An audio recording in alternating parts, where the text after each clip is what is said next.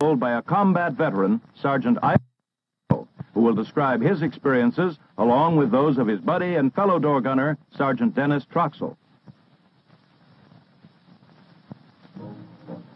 I was with the 25th Infantry Division, the Tropic Lightning, when I heard about the volunteer course for helicopter door gunners, nicknamed shotgun riders. I had a good deal as a squad leader in A Company. So did my buddy, Dennis Troxell. You can't beat Hawaii as a duty post. We'd talked about Vietnam. Who hasn't? And we both wanted to go there. That's where the action was.